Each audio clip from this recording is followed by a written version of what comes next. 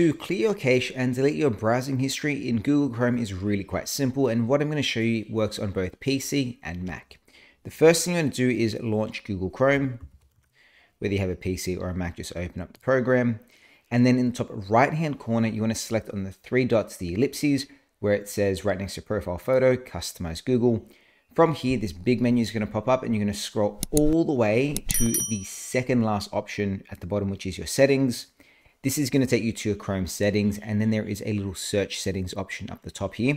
You're simply going to type in the word cache, and then what pops up is the first option of delete your browsing data, which allows you to delete your history, your cache, your cookies, and more. We're going to open this guy up, and then what you see here is you have the option of a basic or advanced deleting option, and then there's a drop down menu here where you can choose to delete the last hour, 24 hours, 7 days, 4 weeks, or of all time. And then underneath that, you have a few tick boxes as well, where you could choose to delete your browsing history, your cookies, or your cache. If by default you want to delete everything, simply select on the time range and go delete. If you want to just delete your cookies or your cache, for example, untick browsing data.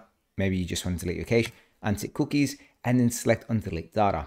If we go over to the advanced section, you can also choose to delete a few additional things like your passwords and your sign-in data, your autofill, your site settings, and your hosted apps. But most people, what you want to do is keep it as all ticked or untick your browsing history if you don't want to delete that. Choose your time range. I'm going to go the last 7 days and then simply select on delete all data.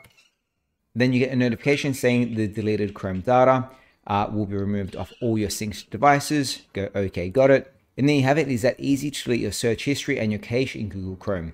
Of course, if you like this video, let me know by giving it a thumbs up. And if you want to supercharge your computer, hit that subscribe button as well. Thanks for watching. See you next time. Bye.